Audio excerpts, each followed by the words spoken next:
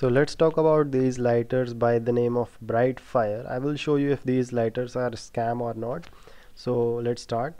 So first thing is that they're claiming that this is built with the military grade material. So that is such a huge claim to say that they are selling at these low prices around I think these are available at around $10 only.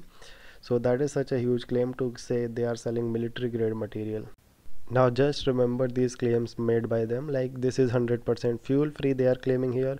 Just remember this, I will show you. And they are also claiming that this works for 300 plus uses on a single charge. That is a very big claim to make, because this, you can see the size of this product here.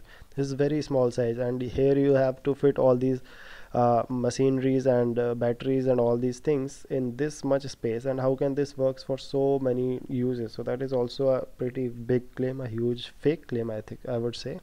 And next thing is that they are claiming that they have been featured on all these platforms like New York Times, Wall Street Journal and all these platforms. But in reality, if you will see, I could not find them on any of them at all. So that is also a huge red flag about their website here. Now here they have given a video of this product also, here you can see.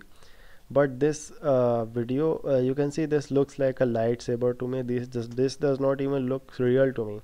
And let me tell you one more thing about this. If you will even search bright lightsaber and see one or two video also, you can check all the comments here. Like people are saying this is fake here, and I bought two and they use butane. Most of the people are claiming that they uses butane for this, and they are not at all selling these as electric. They are fake claiming.